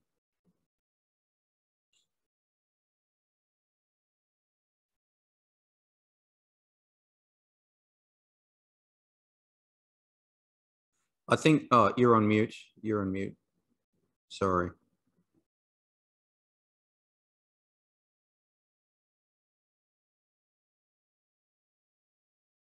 I don't know how you got onto mute again. I might read this one just while Brian's on mute. So Gunbil is yeah. Do you want to read that one? Go for it. Gunbil is the class you see when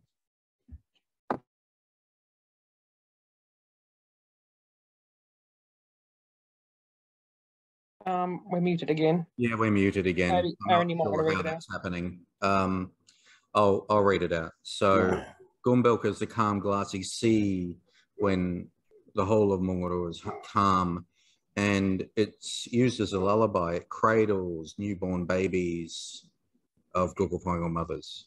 In fact, there's a dance move that is like cradling a baby. Yeah. Yeah. And Gunbilk is a representation of the peace and harmony that's possible between all people when everything is calm. And that's related to something that Brian told me on the beach at Nikawal many years ago, that when Munguru is calm and glassy, that allows the coral spores from beneath the water's surface to be released into the air, and it makes people drowsy as they sit on the shore, and it sends babies to sleep. As well as Noe, when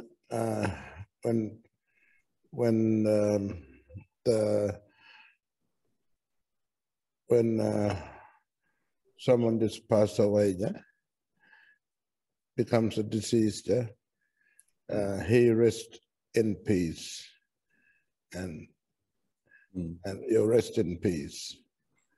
So it has a funeral connotation as well. Yeah. Thank you. Markup. Yeah. And when the sea is calm like that in that state, Berkeley hunters get in their leaper, their canoes, and paddle out to search for the turtle Malaraka, which is a, I think, a species of loggerhead turtle. Yeah. Return with the turtle ashore. And you told me something about the other night, that you can literally see the turtles resting on the bottom through the calm glassy sea. Yeah. Mm-hmm. So you can literally look out across the horizon, and the sea is so much like glass that you can see the turtles resting on the bottom. Yeah. Go out and get them. Mm-hmm. Yeah. So that's a painting of the. Your daughter. Who's this? Edwina, my daughter, who did painting of Malaraka, surrounded in that, while the two rainbow serpents are there, and they're resting around the two rainbow serpents. Mm. Yeah. And they're the diamond shaped turtle. Mm. Malaraka. Did you want to say something about the shape of the turtle shell? They like to us, we call them like a 50 cents or a treasure. Mm. So it's that's our treasure, Birkaru. And they actually have great value, those shells, because through trade up into Asia, they became very important trade items. They were actually valuable as trade items as well, but we'll get to that later. But that's a beautiful painting, isn't it? Yeah, and around there's one opening, the triangle, the one opening, the horizon now.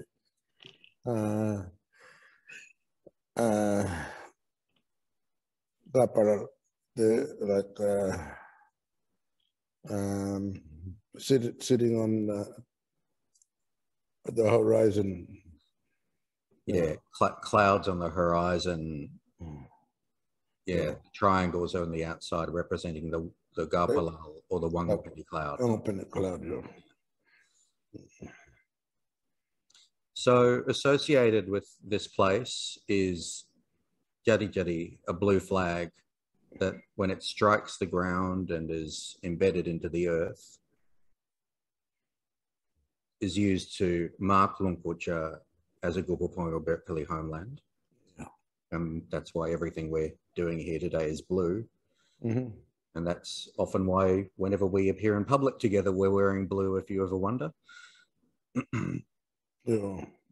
And when that happens, when the flag is planted into the ground, the Birkli stand firm, which is a song we're about to play, and they call out sacred names that declare their eternal ancestry in Luŋgutja. Yeah. They call out the names of Munguru, the water. They call out the names of Malaraka, the turtle. They call out the names of the turtle's breath that creates the Wangopelini cloud formation. Yeah. Can also appear in a big anvil shape, like two arms outstretched. Yeah.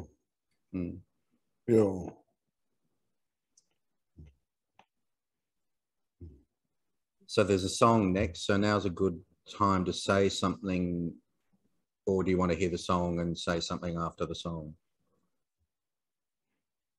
I'd say all those you read is according to the Manichae. Everything is according to the song and the chorus are all contained in that ceremony.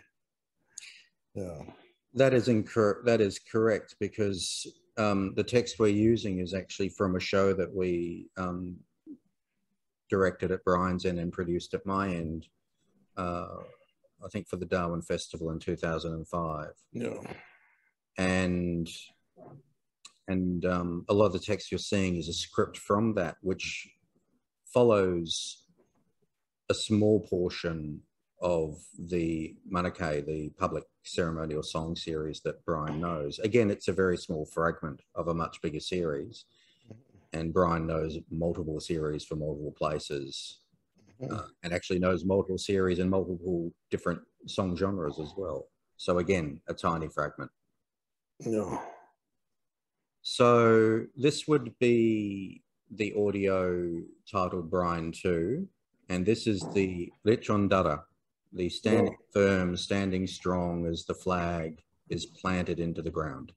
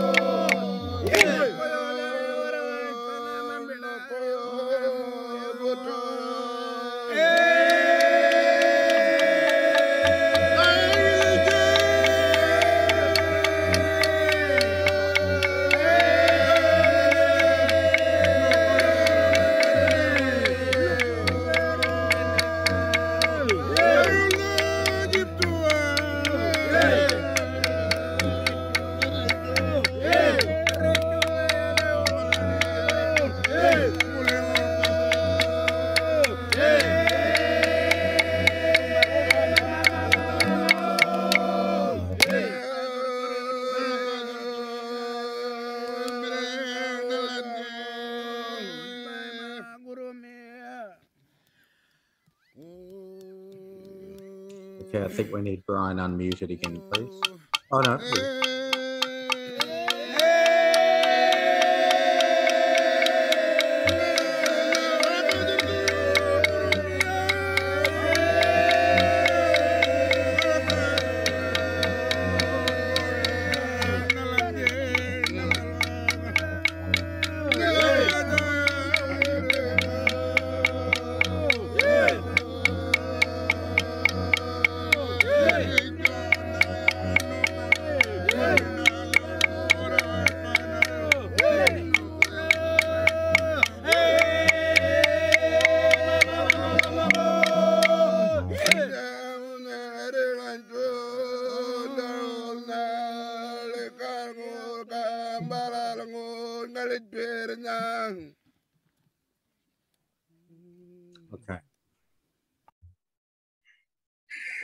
Yo, those song was a region standing firm and also claiming and declaring the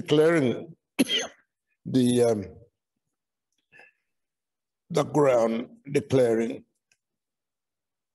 with the Dalkara that is, as you heard, the other part was songs, and the other person was calling out names and declaring the names of the pole itself and the people that is standing firm and owning the ground. Like when you stand and sort of, you put your foot inside now, the sand inside, now you rub with your foot and declaring and stamping at the same time. Yeah. And the flag you see there is bamboo. Bamboo, the flag. Yeah. Yeah. Bamboo is a song subject too, isn't it? Because bamboo, bolo. Yeah, bolo, it floats. Yeah, it floats, yeah. Mm. And Birkaluja flag is always a bolo flag. Yeah. And also, if you look at the dancers' designs on their chest, they're the same triangles, the clouds of the horizon. Yeah, cloud horizon, yeah, flag. And those two lines again, two snakes that were meeting before. Yeah, they like the snake and what do you call when the lightning. The lightning. Yeah. The lightning from the rainbow snake. From the rainbow snake. Yeah. So all of this is leading up to the blue flag doesn't just mark the ownership and the belongingness of Gupapanga Birkali to Luŋgutja, it also proclaims that place as a port. Yeah. And the willingness, the intent of the Birkali to trade with foreign visitors from across the seas to the north of the Australian coastline. Yeah. And that brings in a whole different area of conversation, which in our last panel discussion together back in August, we did explore with you, Maury, at great length. But this time around, we wanted to bring in a different perspective from somebody who knows about the Malay world and things and sea trade, and that person is Anthea Skinner. But it is indeed sung and remembered and known that Birkali and other Yolŋu clans met with Macassan visitors from 1750s onwards until the early 20th century, who sailed from Sulawesi on the beach at Luŋgutja. And there was trading for local rights to collect sea cucumber, trepang, beshtamer, tarepa, which is all different names for the same thing, sea slug, from local Yolŋu waters in return for all the imported goods that Macassans brought, like tobacco, rice, alcohol, cloth, metals, things like knives, playing cards, and a lot of other goods. Yeah. So did you want to talk about that before we move forward and introduce the video and Anthea? I think you just covered. Okay. Yeah, because I'm also keeping in mind that we're on a timeline as well, and we don't want to go really over time. So if we could now play the video, please. This is Brian and other Yolŋu people, including some you might recognize like Witiana Marika, dancing to welcome Macassan visitors from an ensemble called Takping Siwalia that Alan Marrett and I were able to fund out of the University of Sydney to bring to the Gama Festival that year. So let's see if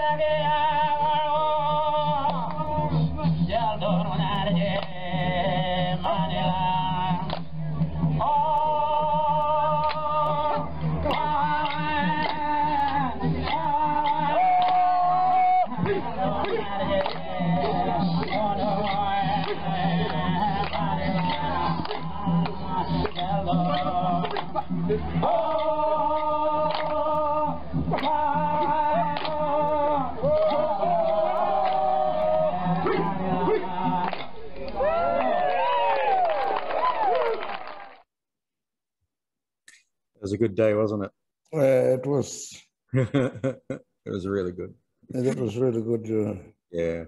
But I can't do that dance anymore. No, we're all shockingly older than we were then. Yeah.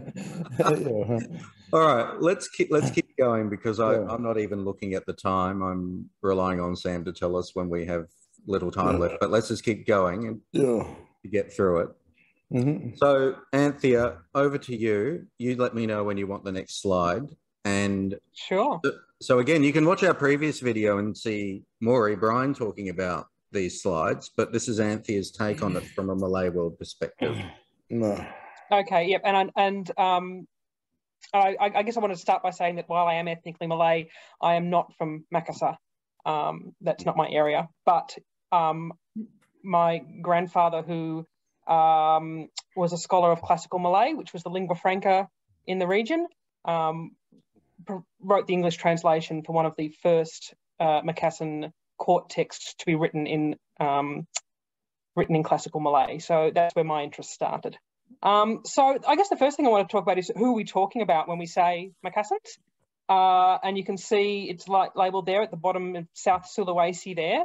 But it's important to note that Makassar is a Malay word, not a Macassan word. And so it's a word we use to describe speakers of the Macassarese language group who live in that area.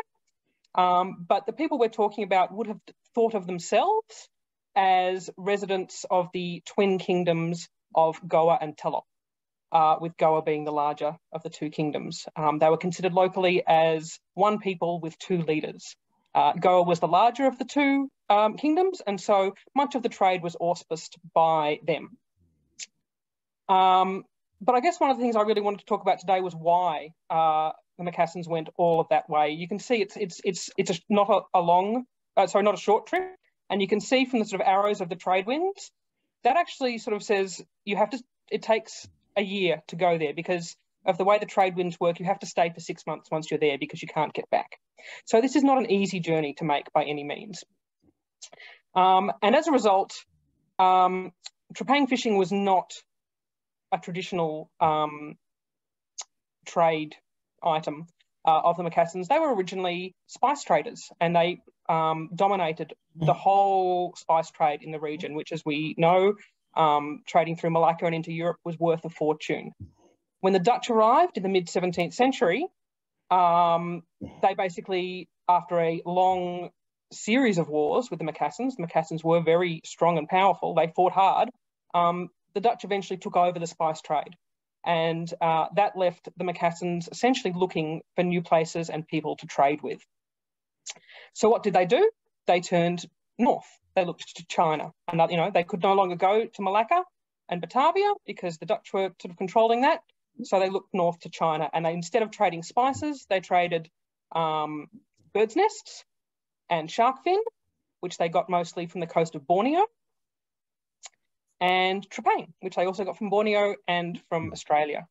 So that's really how the Macassans ended up there. So that's why we start to see them arriving in large numbers in the sort of late 17th century. Here's what they're arriving in. These are their prows. And I guess one of the things I kind of wanted to point out here is this is a lovely picture, and it's, there's two little boats here. This is not how they would have arrived. It was not two boats. It was a massive fleet, possibly hundreds of boats with thousands of people who, because of the trade winds, arrived and stayed for 6 months. So there's a really big logistical issue about having that many people arrive on your shore. And the Macassans, historically were very powerful. So, for example, when the people on the island of Bima decided in the early 1600s to break their vassal state relationship with Macassar and trade instead with the Dutch, the Macassans descended on their port with 400 war vessels. That's a big fleet, And so I guess I just kind of wanted to point out that this was mass production on a mass scale, especially at the time. This was not a few little fishermen arriving on the coast. This was a lot of people. Should we move on to the next slide? And a massive cultural impact, as we'll see, on the other peoples of the North Coast.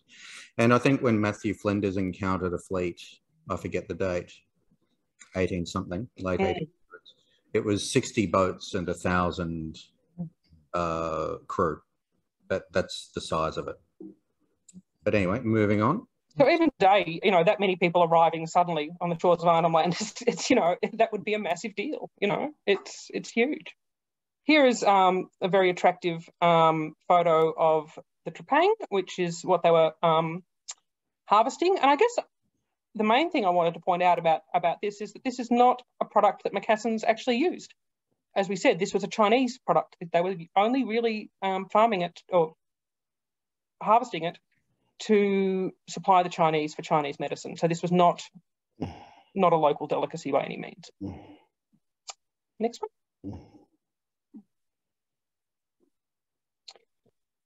Okay, so this is a list of a lot of the kind of words that have been sort of loan words from various languages in the Malay world. We have the Yolŋu languages, yeah. This is in Yolŋu language. So the musicians in the room might be familiar with, in the sort of second dot point, suling. It would be in Indonesian, flute. So some of those are, current Indonesian or at that point Malay words. We also have Macassarese and Bugis words, the Bugis being the other people who lived nearby in South Sulawesi. The one that really interests me, though, there is lipa, the canoe. Because that, I think, points towards an even earlier phase of contact. That's a Samabaja word, and I think it's also used by some of the other sea people around Borneo. So to me, that looks, I suspect that would probably actually predate Macassan contact. There's, Macassans weren't the first to arrive, which isn't surprising given the numbers they arrived in, it's... And Nganachi, which is a Yolŋu word used for alcohol today, is a Yolŋuization of Arak. which again is well known throughout the Malay world as a rice wine. And damburu, drum? Drum, yep. Oh, and of course, the Yolŋu money, the Yolŋu word for money is? Rupiah. Rupiah.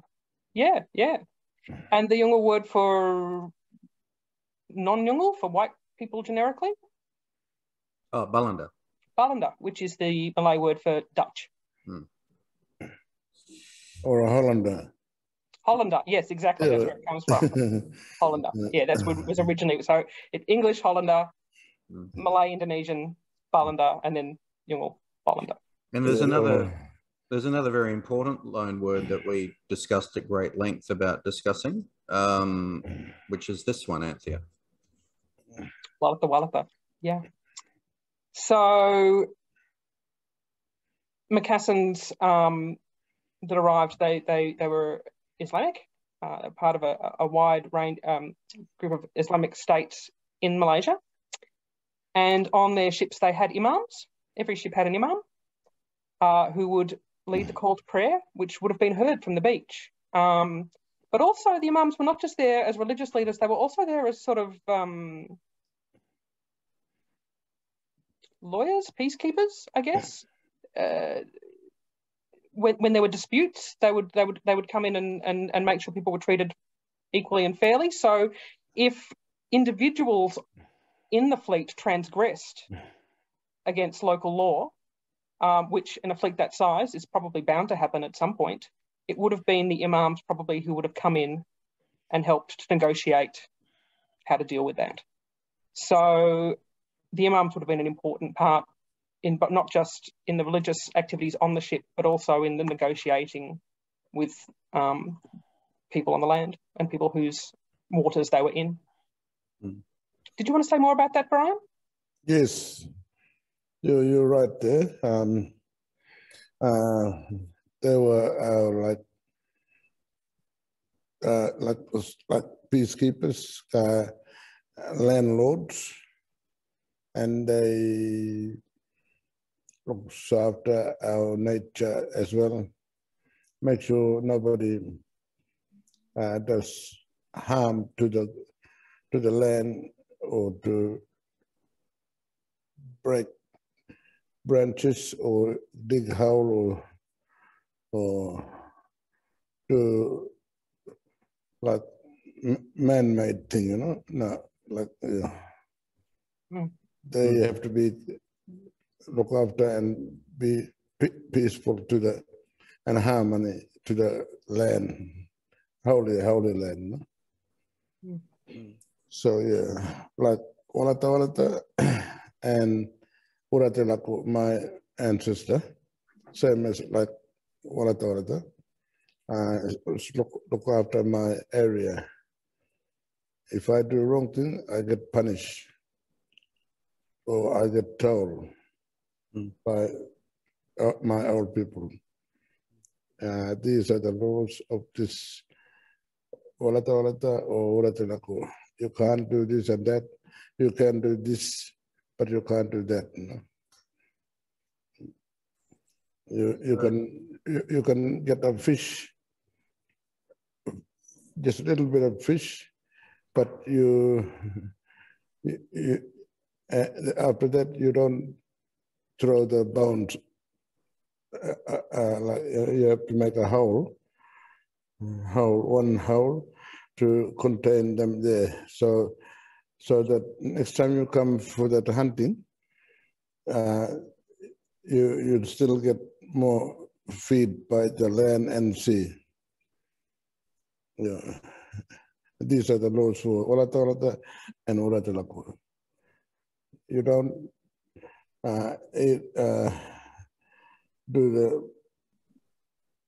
get a lot of fish and then throw bones everywhere. No, you can't. Our custom is to contain in one hole. Keep it even for Doa Moyote and for Yirija Moyote. They have the same sort of common protocols. Olo, you know. Yeah. I just thought you know. So something. Sorry. Yeah, that's right. So something's just occurred to me that I should have worked out years ago. So the imams on these vessels were the important intermediaries who went to the Yolŋu leaders and said, well, we actually do have law and we will respect your law and we will be the go-betweens to make sure that, you know, we can actually get along. Yes. Okay, I should have worked that out years ago. I apologise.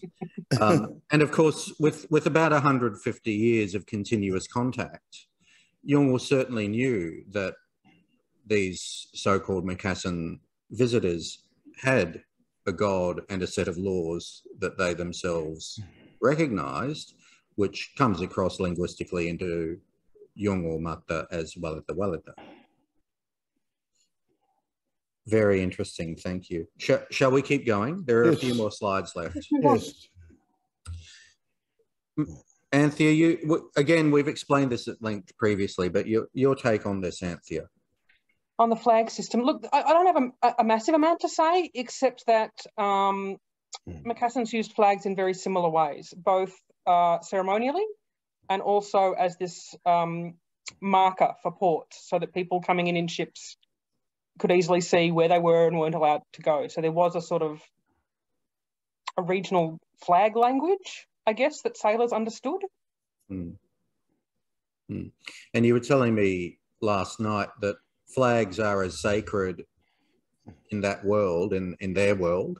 Yes. It's like potentially more sacred in their world than they are to, you know, in the Yolŋu world. They're at least of equal sacredness, and they're considered to be very sacred. And there are specific flags that are, you know, representative of the king. Not just like you draw the flag, but the actual physical flag. You know, you can't make a copy of it. It's the king's flag. Yeah. Things like that. Yeah. So yes, they're very sacred. Yeah. But without going through it in detail, because we have a previous video about that, these are the flag colours that were used to mark the ports of Yiddichimwurdi Yolŋu clans, where Macassans were allowed to land and trade, and they were established ports, and the regular visitors in those Macassan fleets knew where they were and knew where they were meant to go. You'll notice that the bottom one actually isn't a Yolŋu clan. It's a group of Austronesian whalers known to the Yolŋu, it's an exonym, as the Woimu or the Bapayili, who visited the Yolŋu way back, and we're not even sure how long back that was. But the general story is that they were like the Yolŋu, and therefore adopted into the flag system. But that's something probably to explore at greater length down the track, and probably deserves its own video. This brings you back in, Maury. So there were places where the Macassan commercial fishermen were meant to go, and they were marked by flags. And then there were places that they weren't meant to go. Yeah. So what happened when they went to places, particularly at Luŋgutja, where they went where they weren't meant to go?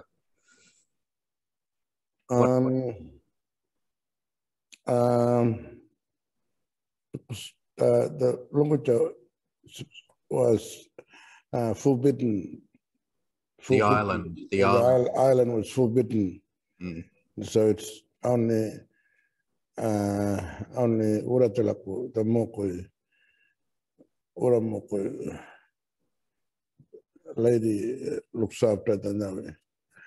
But if you remember that we ported at Yalakun, which is the other side, other side, mainland, a place called Yalakun. That's where the flag was ported, and that represented Luŋgutja. Yeah. So these two snakes in this painting by Brian, which is in the National Maritime Museum collection. Mundukul. Yeah, Mundukul. Mundukul is a water python, very sacred for Birkali and Gulbapangal. These are also the two sandbars. There are two sandbars that exist between the island and the mainland peninsula, and it's completely prohibited. You just cannot go there.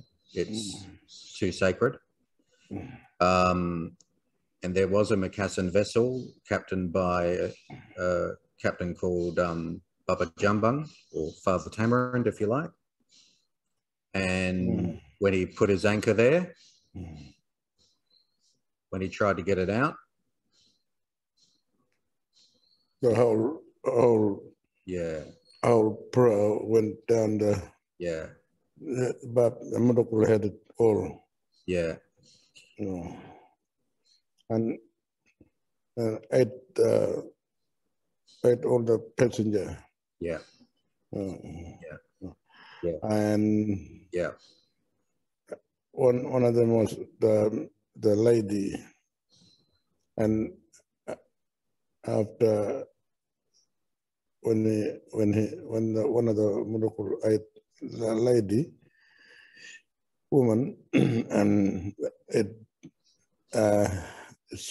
spread it out to the Luŋgutja beach, and there's he turned it into a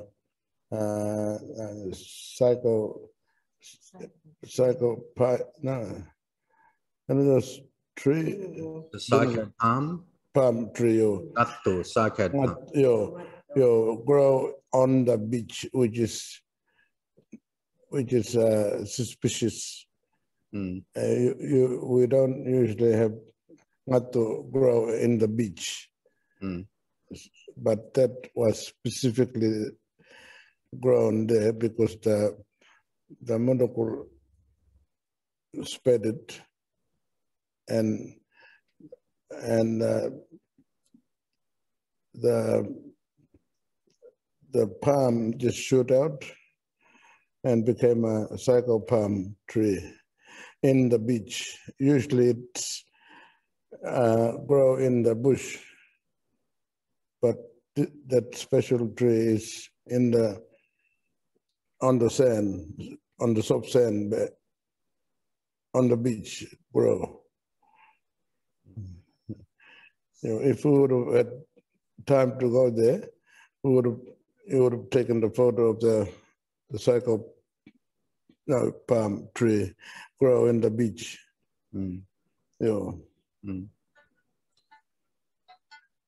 I think that we don't have time to explore Wirratiti or Wirramukoi further today, but I think that next time we talk in a panel, we could explore her more, if you like, because she in herself has a lot of fascinating stories that extend and flesh out this story and change further in ways we don't have time for today. But to summarize, they anchored in the wrong place, this Macassan boat. They couldn't pull their anchor up, the rocks kept it. And then Mundukul, the rainbow serpent, water python, rears up out of the water as a storm, I'm imagining, and then eats the whole boat. And the only soul that is saved from that process is the one of the young girl on the boat, who becomes an important Kupapangal Birkali ancestral figure, Wirratiti, who's related to the cycad palms that Brian mentioned, which are very, very sacred, and normally would grow in forest groves. They would normally never grow on a beach side, as Brian said. So it's unusual that they would be there.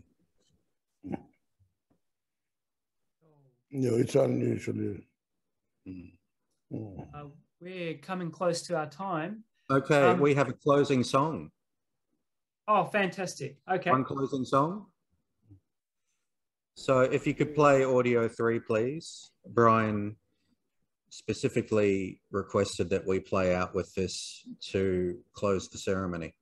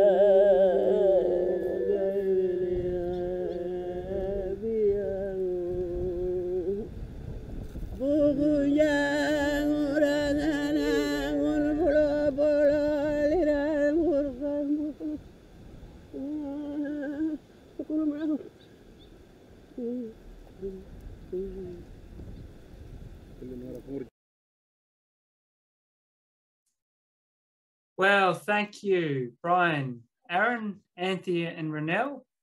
It's been a stimulating discussion to listen in on. That brings us to the close of this morning's session. For those of you joining from the University of Divinity, this also brings us to the close of our 2 days of Symposium. But you're more than welcome to join us for the remainder of the conference.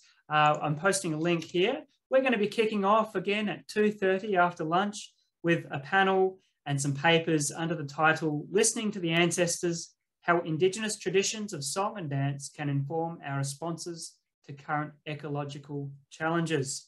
So thanks again to all our panelists, and we look forward to seeing you again soon. Buttercup.